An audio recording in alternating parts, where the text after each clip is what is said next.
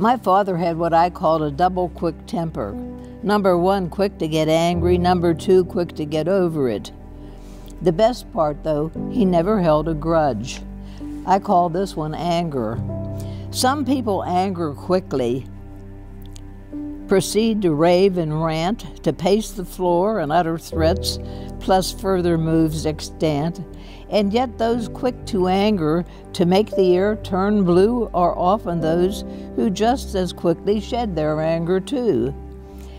And folks that seem forbearing, let no vexation show, just bury all that malice so no one else will know. And like a dose of poison, it fevers in the brain, unuttered yet unmoving, forever will remain. Thus nurtured like an evil plant, eternally will live, and those who cause this anger they never will forgive. So if you're mad at someone, go on and rave and shout. You surely live much longer if you let it all hang out.